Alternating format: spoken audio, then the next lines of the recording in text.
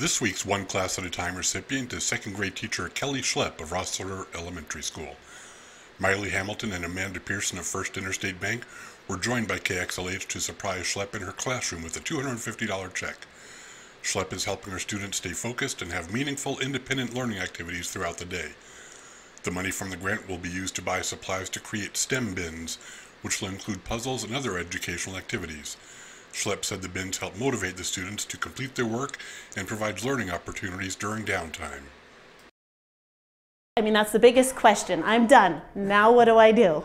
And so with this, it will help me just provide engaging activities for them to do when they're finished.